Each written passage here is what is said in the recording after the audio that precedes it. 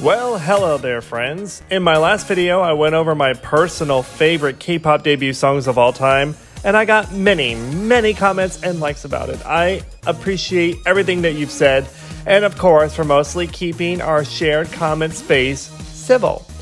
I might test that attitude because for this video, I'm going to tackle the K-pop debuts that were panned by critics and fans. In case you're wondering, I'm not here to say that I think that they are all bad. This is not my personal opinion, and hell, I like a few of these songs, but this topic is based on the general K-pop community's opinions about these songs. Some of them have their charm, but overall they're often looked on as embarrassing first songs for some of these groups. The good thing, though, about some of these examples is how some acts can overcome a faltering debut and still go on to have successful careers. But as you'll see, not all of them did. But before we continue, please do me a huge favor by hitting those like and subscribe buttons for me. Your continued support really helps me out here in YouTube land. And so without further ado, let's get started with this video.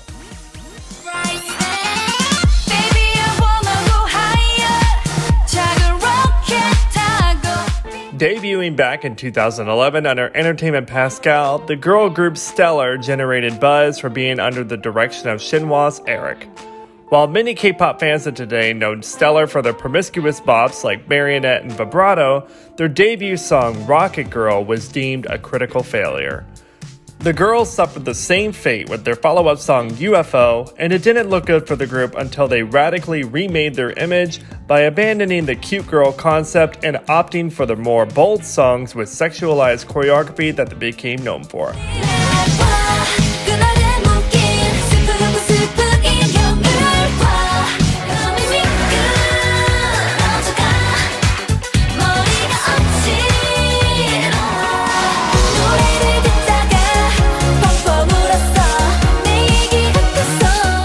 And while they may have had some success in their run, they disbanded in 2018 after their 7-year contract ended.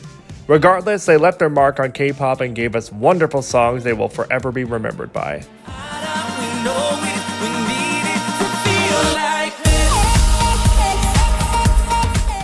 In some cases, a group might already be controversial before they even debut. And EXP Edition was a prime example. 4 guys from around the world wanted to do a quote-unquote experiment or academic project to train in Korea, study the language, and debut as their own K-pop group. Their 2017 debut song, Feel Like This, showed their lack of sufficient training in dance and language, and their debut music video was panned from the beginning. K-pop fans from all over the world have called them out for cultural appropriation and sparked a debate on whether or not they really qualify as K-pop. And they remain divisive.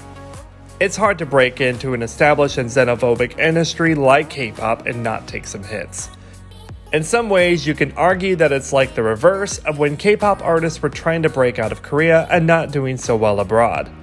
Regardless, the boys have pushed through and are still technically active today as they are setting out to prove to the public they're the real deal.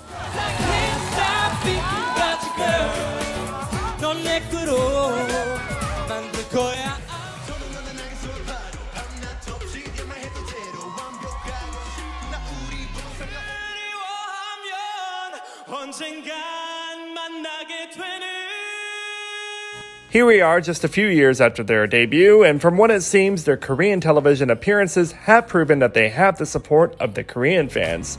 It's just a matter of winning over the international K-pop fan community.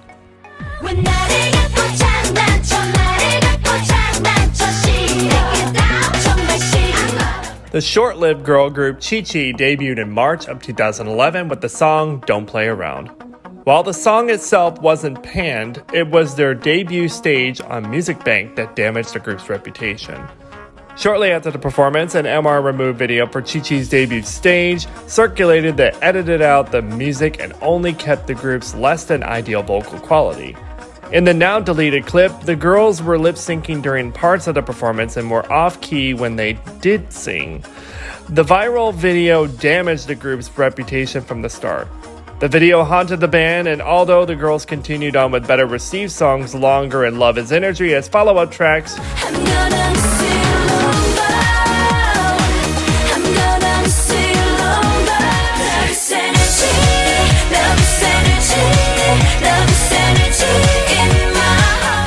And sadly, to the dismay of devoted fans, KAACHI disbanded in 2013, only after 2 years, leaving the industry as a group that had so much potential.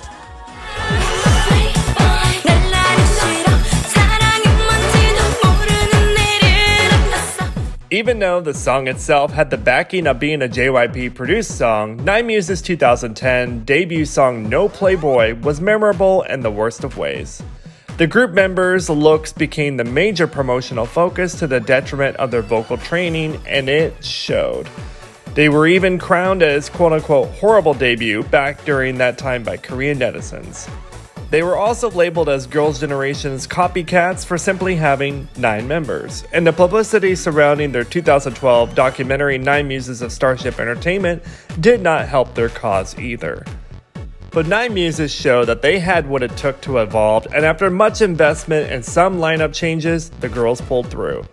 2012 was a renaissance of sorts for the group with the comeback of News. They since had a string of hits and well-received songs in the years after, including notable songs like Dolls, Glue, Wild, and Hurt Locker, thus overcoming the bad publicity that was No Playboy.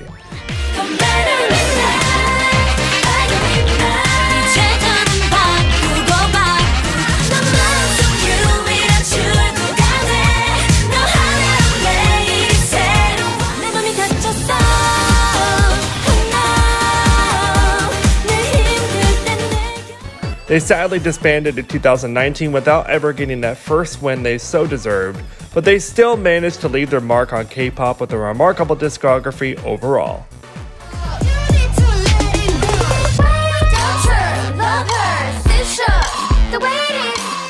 The girl group KAACHI debuted in 2020 in the middle of a pandemic, y'all, to be the first European K-pop group with multinational members.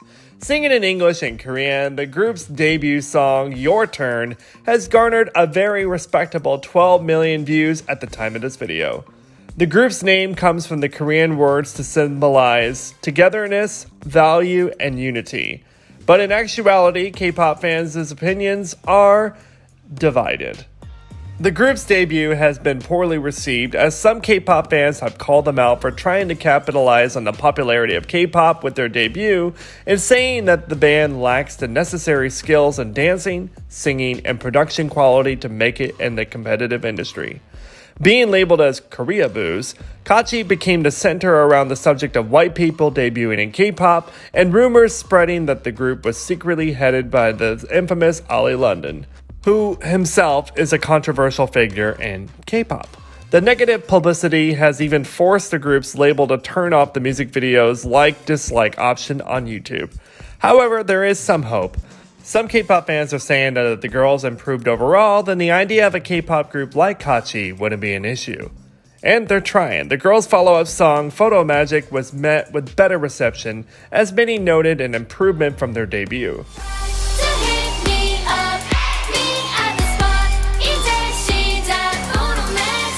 Personally, I see nothing wrong with being inspired by K-pop. If it's your dream to be a singer and make it in the K-pop music industry, then all the best to you.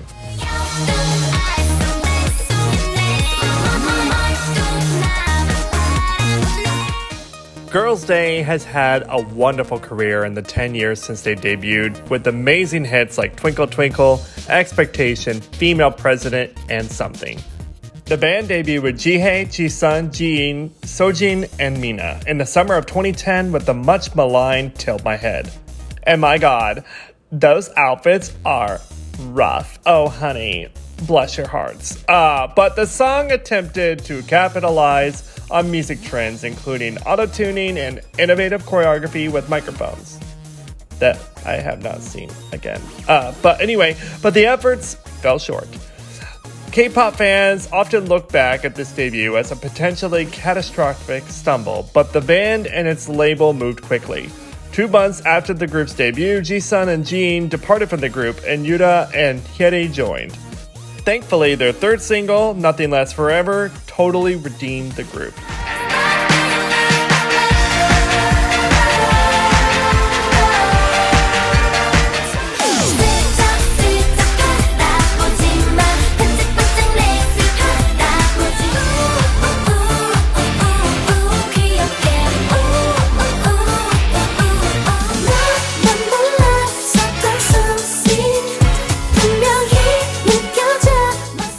You might even consider that their first real debut, since 2/5 of their group was replaced. And after Jihye left the next year, the group settled into the much loved foursome we have come to know today.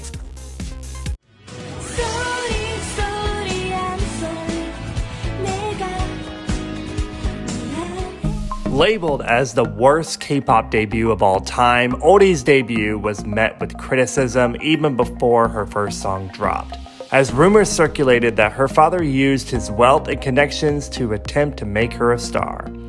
At just 14 years old, Ori, also known as Baek Ji-hyun in Korea and Tanaka Sori in Japan, had her first and last television performance of her music career on Music Bank on January 2nd, 2009.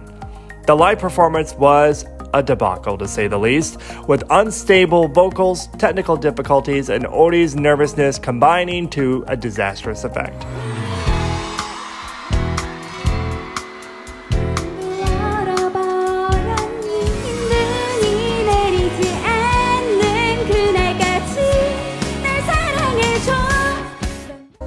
Because Ori means duck in Korean, many thought she would make a metaphorical change into a swan at her next comeback, but the damage was done.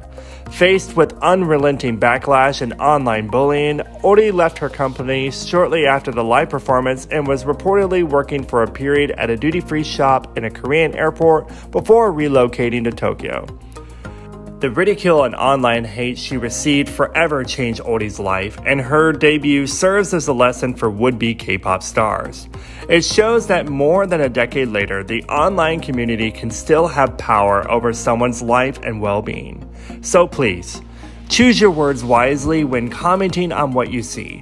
Someone's life may be changed for it, and I'm sure you'd rather that change were for the better. Well, that's it for today, friends. I only covered 7 K-pop debuts for this video's topic and left more for potentially more parts to this series. If you want me to share the history of other groups, share your thoughts in the comments, and as always, thank you all for watching. I appreciate your support. Please be sure to hit those like and subscribe buttons, and while you're here, check out many more of my videos, and see you next time.